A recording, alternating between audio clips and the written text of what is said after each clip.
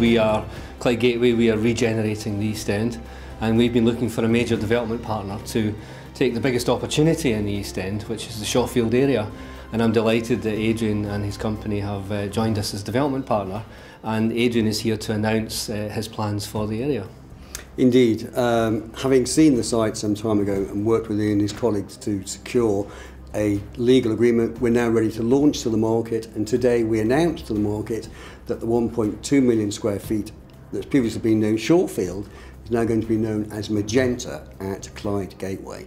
That's the name of the scheme, and it relates to our previous schemes called Cobalt and Indigo, both on North Tyneside. We went through a very rigorous selection process, and there was competition for this opportunity, but Highbridge basically have done this before. They have picked an area very similar to Shawfield. They have brought it to the market, and they've achieved over 14,000 jobs in the Cobalt Business Park in Newcastle. So that's very similar to the opportunity that exists in Shawfield. But also they talk our language. They see the opportunity, they see the connectivity of the site, they see the local labour force that's ready and willing to work there. I first saw the site on a very unusual day in Glasgow. It was raining and windy, but nevertheless I was massively impressed by the fundamentals of Clyde Gateway.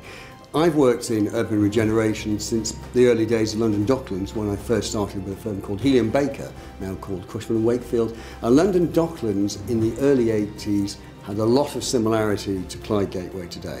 The fundamentals are extremely strong, the market potential was huge, and in fact I would say that Clyde Gateway are probably 4 or 5 years ahead of where London Docklands was then, because of the housing that's being developed, the infrastructure that's gone in.